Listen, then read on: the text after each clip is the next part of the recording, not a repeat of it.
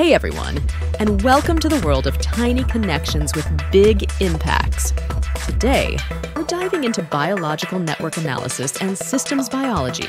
Imagine a cell as a bustling city. Proteins are like the people, constantly interacting.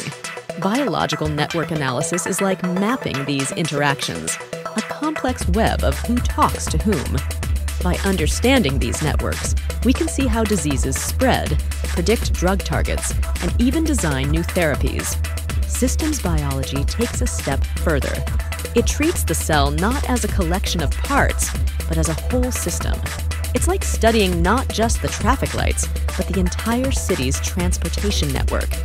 This approach helps us understand how diseases arise from the interplay of many factors, paving the way for more effective treatments. Biological network analysis and systems biology are like looking at the world through a powerful lens, revealing the hidden connections that orchestrate life itself. This is just a glimpse into this exciting field.